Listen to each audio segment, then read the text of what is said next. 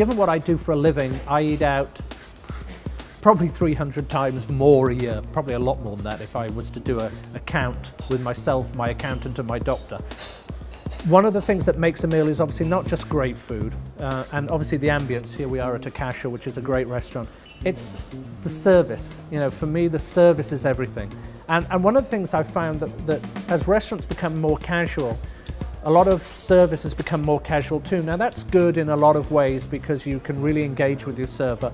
But I do think sometimes people just go overboard a little bit, and service is becoming, I think, a little too casual. And that doesn't mean that you don't want your server to be friendly, but you know that there's a great balance between how a server interacts with you and how your experience is. Sometimes you're in a business meeting, like I have lots, and you need to have a little privacy, you need to have a little formality. Other times, you know, you're just out for a good time, and the more humorous and fun your server is, the better the experience. But I do have 5 rules that I say your server should never do if they want to make sure they get their gratuity. And my first one is, you know what? A server should never hunker down.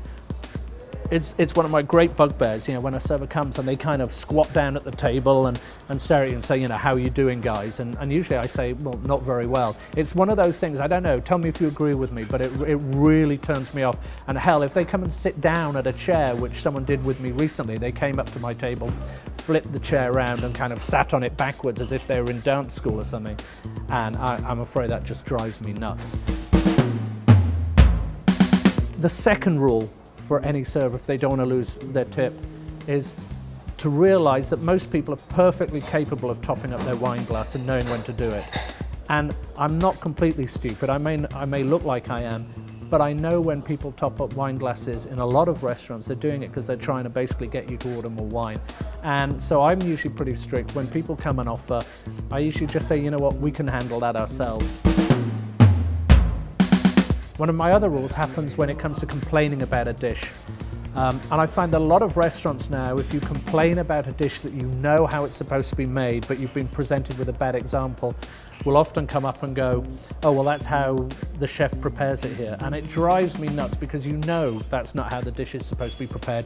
And often if you've eaten in that restaurant, you know it's not even how they normally prepare it. And I usually say, well, if that's how he prepares it, he needs to be ashamed or he's hungover. So, you know, please can I have it again? Now, sometimes they take it away and they bring it back and you're pretty sure they've added some secret sauce to the replacement, but you shouldn't be afraid to complain if you know a dish is badly made. One of my great dislikes in a restaurant is when, while one person is still eating, they'll come and clear the plates from the other people at the table.